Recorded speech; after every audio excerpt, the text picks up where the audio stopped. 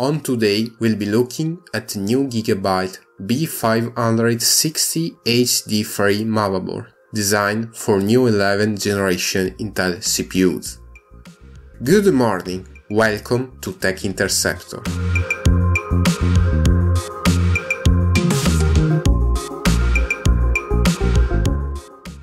The board is a base ATX model for new Gigabyte B560 lineup designed for new 11th generation Intel CPUs. Starting from the box, we find the B560 HD3 motherboard, two SATA cables, motherboard driver disk, shield for back I/O panel, user manual and a screw for M2 slot.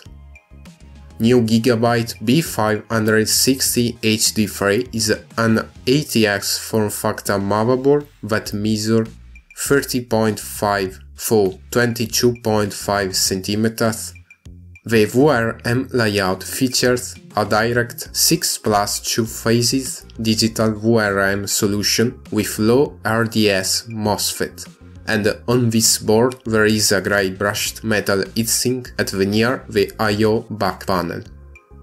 As all new B560 boards, it features Intel LGA1200 socket that supports the 11th generation Intel Core i9, i7 and i5 CPUs, 10th generation Intel Core i9, i7, i5, i3 CPU, Intel Pentium, Intel Celeron CPUs, and in limited weight to processor with 4 MB Intel Smart Cache and Intel Celeron G5xx5 family.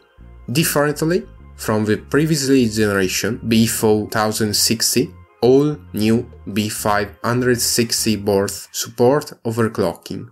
The motherboard is equipped with 4 DDR4 DIMM sockets dual-channel memory architecture that support 32 GB single DIMM capacity up to a maximum to 128 GB for 4 DIMM. It supports DDR4 from 2133 MHz to 3200 MHz and to 5333 in overclocking for 11th generation Intel Core i9, i7, i5.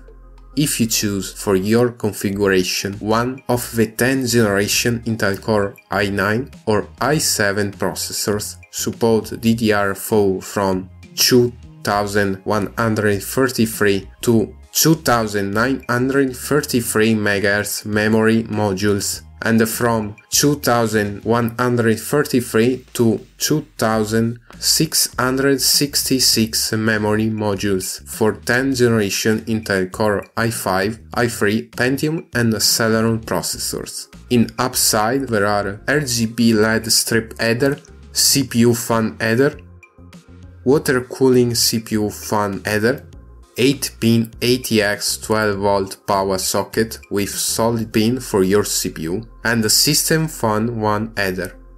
Going down on the right side there are addressable LED strip header, 24-pin ATX main power socket, system fan 2, USB 3.2 Gen 1 header, 6 SATA 3 connectors, THBC1 and THBC2 connectors to connect to a Thunderbolt add-in card. In the bottom of Gigabyte motherboard there are front panel audio header, SSBD IF out header, 1 parallel port header, 1 serial port header, USB 3.2 Gen header, USB 2.0 header, USB 1.1 headers, QFlash button with QF-LED QFlash Plus. QFlash Plus allows you to update the BIOS when your system is off. Trusted platform module header, system fan 3 front panel header, and clear CMOS jumper. Storage options include 6 SATA 3 ports and an M2 connector that support type 2260, 2280 and 22110 SATA, and the PCI 3.044 M2 SSD. There is also another M2 connector supporting type 2260, 2280, 22110, PCI 4.0, 44, 42 or 42 SSD. The motherboard features expansion slot, one PCI Express for 16 slot, one PCI Express for 16 slot running at 44, two PCI Express for 1 slot. This B560 board supports Rgb Fusion 2.0, offer users the option to control onboard Rgb and external Rgb addressable LED light strips for their PC. On back the I/O panel we find firstly two USB ports. Both USB port support the USB 2.0 1.1 specification, and in particular this USB port is only to support QFlash Plus. PS2 keyboard mouse port, D-sub port that support a maximum resolution on 1920 for 1200 at 60 Hz. DVD port with maximum resolution of 1920 for 1200 at 60 Hz. DisplayPort can support HDCP 2.3 content protection mechanism and a maximum resolution of 4096 for 2304 at 60 Hz. HDMI ports support HDCP 2.3 and Dolby True HD and DTS HD master audio formats, and a maximum supported resolution is 4096 for 2160 at 30 Hz. 4 USB 3.2 Gen 1 ports, RJ45 LAN port. The Gigabyte Ethernet LAN port provides internet connection at up 1 GB per second data rate.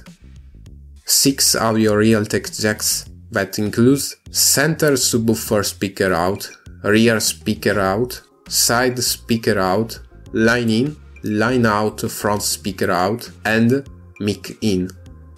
Now we talk about the prices. The motherboard is available on retail at price of about 140 euros, 120 pound, 170 US dollar, 220 Australian dollar at the time of making this video. As usual, let me know what you think in the comments below. If you find this video helpful, then leave a like, share it, and don't forget to subscribe. Thanks for watching, see you again next time.